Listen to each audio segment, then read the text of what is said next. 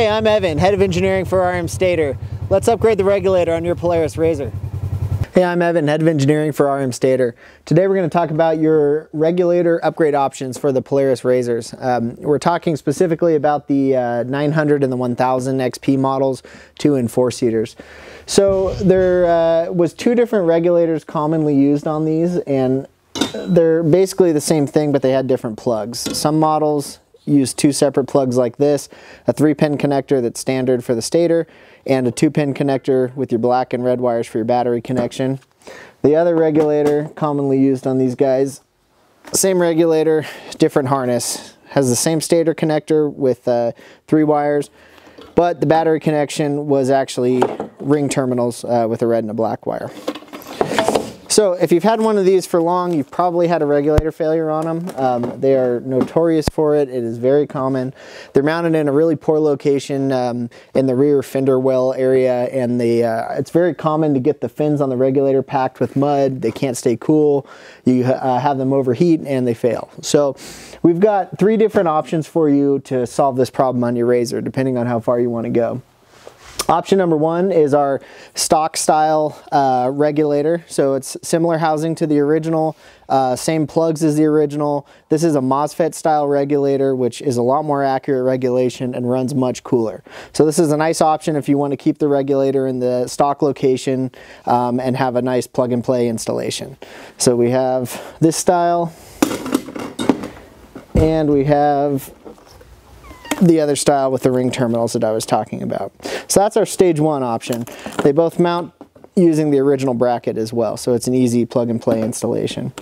Okay, your stage 2 option is to go to the regulator that Polaris offered as a recall. So Polaris knew there was a problem on these. They've had lots of reports of failures of the regulators, and their next option was a Mosfet regulator with a more efficient heatsink.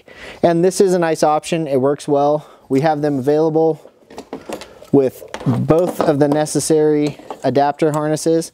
So when you plug in our adapter harness, you end up with the same connections as the original. This mounts in the original location to the original bracket and has a plug and play installation with these adapter harnesses. So you can see them here. Here's the other style with the ring terminals. So that's a nice option if you still want to keep your regulator in the stock location and have a very easy, quick plug and play option with a better, more efficient regulator than the stock style. Okay, your third option is to use our recall upgrade style regulator and relocate it to the front of your RZR. So to go along with that regulator, we have 2 different relocation harnesses available with both plug styles. They're both meant to be a direct plug-in to the upgrade regulator. And it's an easy installation. You plug it in still at the back where the connectors are, just like the original.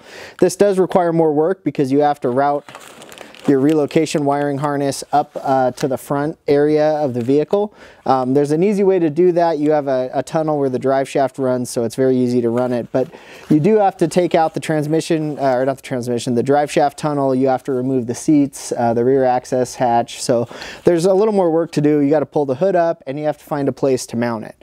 So you have more effort, but this is the ultimate solution. It gets your regulator up front where there's a lot cooler air. There's no dirt and mud. Well, I shouldn't say no, but there's a lot less dirt and mud up front, and you can get the regulator in a nice location that'll really make it last much longer.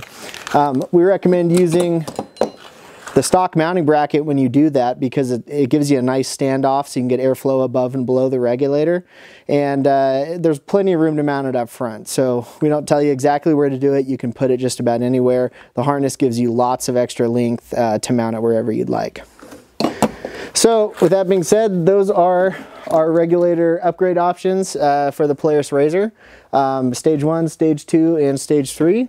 I would recommend picking one of them and getting that done on your vehicle because it will make a huge difference in the regulator life on these things. So get one installed and have fun.